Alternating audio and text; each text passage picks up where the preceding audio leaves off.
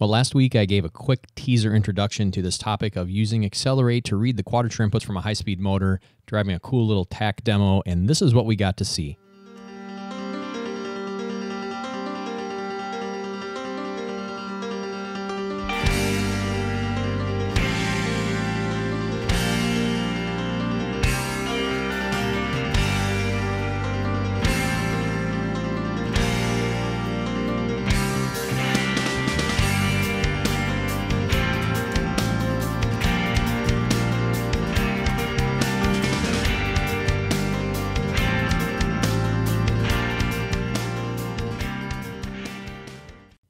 But before I showed you the video, I did say we would come back around and talk in detail about what's really going on here, and that's exactly what this video is for. Let's get started by looking at the setup. First and foremost, of course, we have our Xcelerator board sitting there. Next to that is a standard Arduino Uno. From a power perspective, we tried to be pretty careful, so we are powering the servos with its own power supply from this battery pack, and this goes to both of the servos. We've got a separate battery pack here just for the Xcelerator and Uno board power.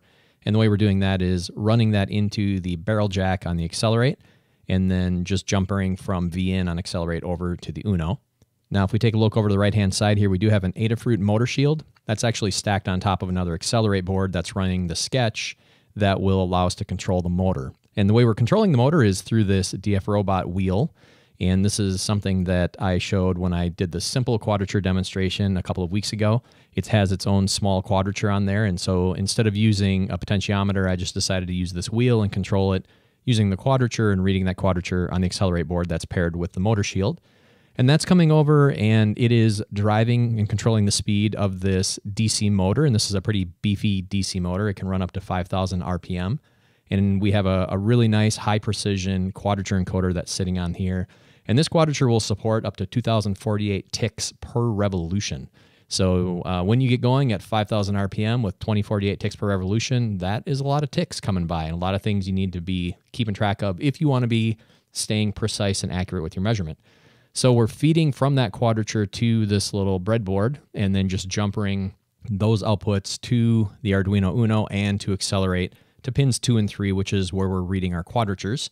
And then, of course, we are going to control the servos from each of them. So out of pin 12, we've got the left-hand side, the Uno controlling that servo, and the right-hand side, the Xcelerator controlling the other one. So that is our setup. Now let's go ahead and take a look at how things work once we start powering up the motor. Okay, so I'm going to be using this simple wheel as we talked about to control it. That's got a little quadrature down there. Down below, you can see that I have a little RPM gauge. That is a screenshot or capture video from the serial monitor coming from the Xcelerator board. We actually have the USB hooked up, and we might as well go ahead and add a nifty looking tachometer graphic right here. Okay, the first thing I want to do is show you a short clip of running the motor all the way up to speed and then back down without any talking about what's going on. I want you to be able to hear the motor running in the background and hear the servos moving. The motor is sort of distracting, so I want to be able to talk over about what's going on without that in the background. Let's have a quick look at what takes place when we do this.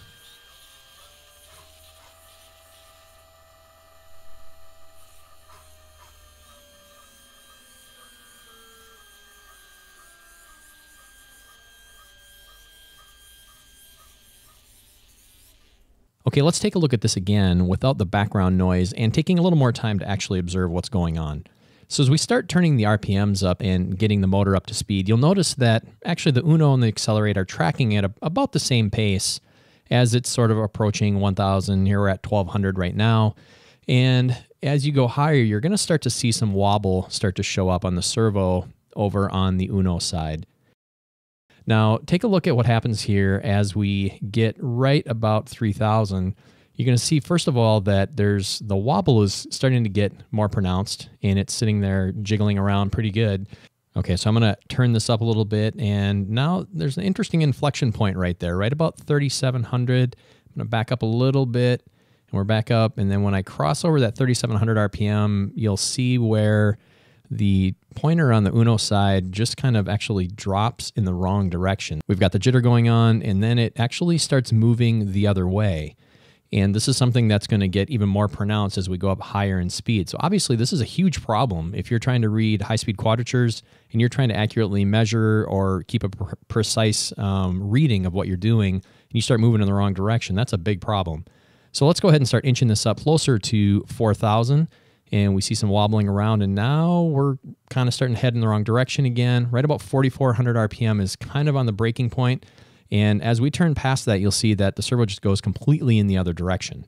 And what's going on here is actually that quadrature reader on the Uno just isn't simply able to get around fast enough in servicing the interrupt routines that it's using to be able to properly, add the direction that it needs to add. In fact, what I can do is I can push this to the point where it actually touches those two input pins on the Arduino Uno. Let's go ahead and try that again, and I'll zoom in here and allow you to get a closer look at that. So if I push it up there, you can see there's actually a little bit of a bend taking place on that straw that fortunately these are pretty high-tech servos, pretty high-power servos. I'm not too worried about straining them too much, but I wouldn't want to spend a whole lot of time doing that. Now we'll bring the RPMs back down, and we will start to see this come back in line with where it's supposed to be. Now, as we turn down past that sort of 4,700 magic number, it kind of goes back up to where it should be, but it's still not reading the right value. And so it's still having a difficult time keeping up even at these RPMs. It hasn't flipped over and gone completely the wrong direction anymore, but it's not to where it should be. And as we approach 4,000, we're getting a little bit closer. Should start to see the accelerate side start to come down. And we'll see that just reduce and reduce and reduce. And they're going to catch up to each other pretty soon here as we bring the speed down to a point where they get about where they should be until we bring everything back down to 0. Now, even though it's pointing in approximately the correct place, you'll notice that the jitter out there is still a problem. And this is something we've talked about quite a bit before when it comes to controlling servos with Arduino. Controlling a nice tight pulse width modulation signal out to the servo is problematic. Again, we don't have that problem with Xcelerate because we're using our servo control accelerator block. So it's just a nice hardware PWM controlling that. That combined with the hardware that's doing the quadrature interface creates a super clean, very precise, very accurate interface for reading quadrature data and then turning that around and controlling some kind of a servo or other actuator with that information. Now, as we approach 0 here, things kind of straighten back out. You'll notice that the straw on the left-hand side is probably moved a little bit off from where it was when we started because it was pushing actually against those pins for a little while. But that is just a quick description of what's going on and a closer look at the changes that are taking place throughout the sort of sweep of those servos across the RPM of the motor. So what in the world is going on here? Why are we seeing this odd behavior with the Arduino when we're not seeing it with Xcelerate? Well, as I'm sure you already expect, it has to do with the fact that we are reading this quadrature data on one of our accelerator blocks, which means there's custom hardware dedicated for doing this task sitting in the FPGA, and it just is having no problems at all. But you may be saying, well, why is there issues trying to do it on the microcontroller on the Arduino Uno? And that's what we're going to talk about very briefly. What we've got are essentially two signals coming from that quadrature encoder, an A and a B signal. They're square waves, and they're supposed to be 90 degrees out of phase with each other. We'll take one of the lines, A, and we want to be watching for one of the edges, either rising or falling, and attach that to an interrupt on the microcontroller. So this is kind of what we're keying off. And this is the first thing we do is we watch for this edge to come along. As soon as we can see one, well, now we want to go look at the B signal below it. And by looking at this, the first thing it does is it tells us the direction that the wheel or the quadrature is turning. Let's say it's a wheel in this case for the sake of argument. So when we see this rising edge of A, we go look at the B signal. And if B is low, well, that means it's moving in one direction. For the sake of argument, let's say it's moving clockwise. This allows us to be able to see that direction. Now let's assume for a moment that the wheel is actually turning the other direction, the quadrature is turning the other direction.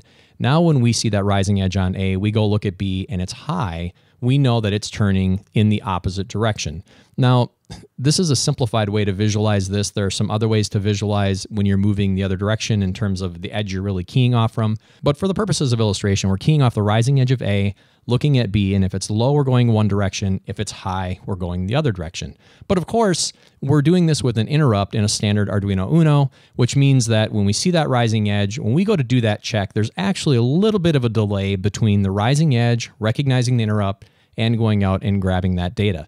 And now there are things you can do to optimize how you recognize the interrupt and how you grab that information.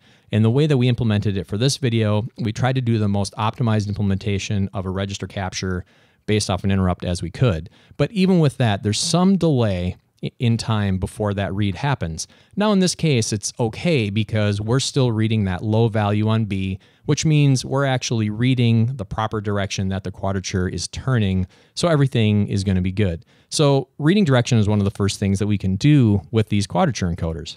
Now the other thing we can do is calculate the number of turns that we've made with our wheel by keeping track of how many of these edges that we're seeing. So with each one of these rising edges, we can add a count or decrement a count. It depends on which direction it's turning. But let's assume for a minute we're always turning in the same direction, which we are in the case of this video that we put together. So every time we see a rising edge, we look at the B signal and we know, okay, we've moved in that direction, and we add that to our count.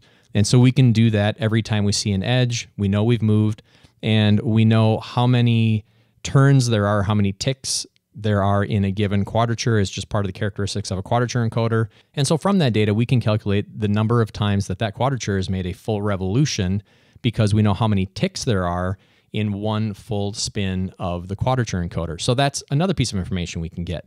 The other thing we can do is, if we are doing these reads in a fixed period of time, we can also calculate our speed or our velocity, because we know what that fixed period of time is. We know how many ticks we saw coming in from the quadrature, and we know whether we are moving in forward or in backward direction, so we can keep track of that.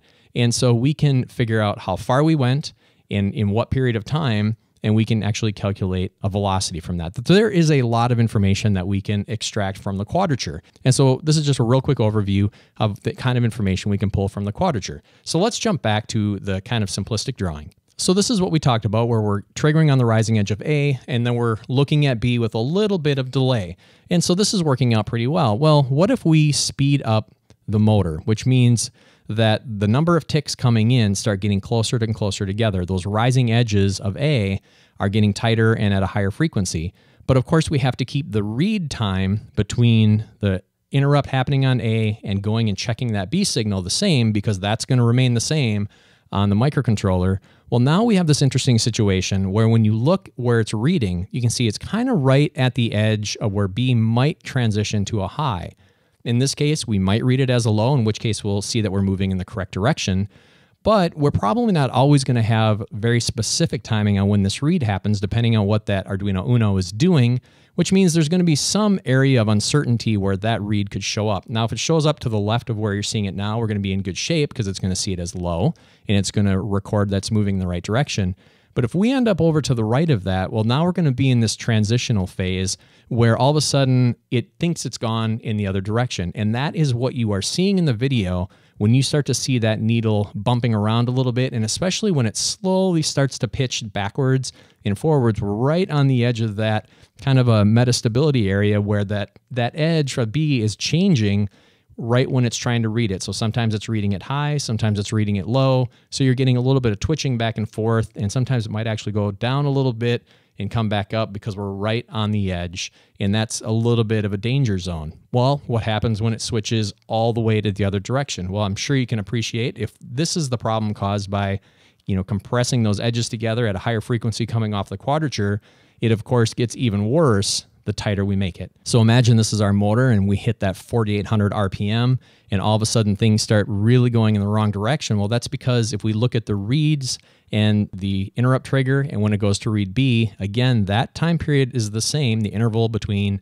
A being detected and going out into read B is the same amount of time, but now it just can't do it fast enough. So when it goes and does that read, it sees a high on B, which it's thinking means, okay, now I'm going the other direction, which is completely wrong, because it just hasn't gone the other direction. It's just that the amount of data coming in is coming in so rapidly that it simply cannot keep up. And even within that variability we talked about that might happen, it's almost in all cases in this time probably still going to read that high.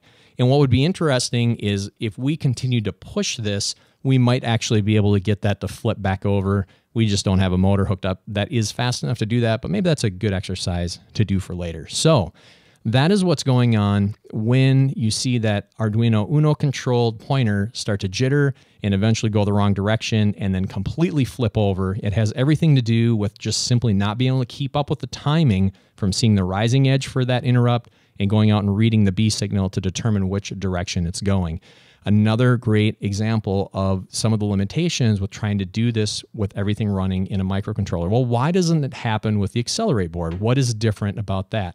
Well, if you have been listening to me or to any of the things we've talked about in the past, you know that I will talk ceaselessly about the power of acceleration and offload that you get with the FPGA on our Xcelerator board. And what we've been able to do with this Quadrature Xcelerator block is completely offload the functionality of reading that input data from the quadratures into custom logic sitting on the FPGA. And that is a huge benefit because when it's running out there, it is absolutely rock solid. We're not going to miss an edge, and everything will increment and decrement exactly like it should. And the beauty of it is we can instantiate as many quadrature interfaces as we have pins to put it on this Xcelerator board, and it would not change the functionality whatsoever because those offload engines, those accelerator blocks are running in parallel at speed with no problems whatsoever. And that's just one of the huge benefits that you get by moving this stuff off into an Xcelerator block. So a few key features for our quadrature block: it does support up to 1.6 million ticks per quadrature encoder.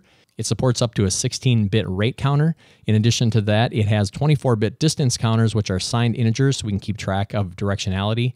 And we offer a programmable rate and count interval of 20 milliseconds or 200 milliseconds. So that is what we offer as part of this quadrature block, and you can really see the difference it makes when you hook it up and you're able to just do all that quadrature processing in hardware, completely offloading it from the microcontroller. And I just wanted to give everybody sort of a visual of one way that this can work.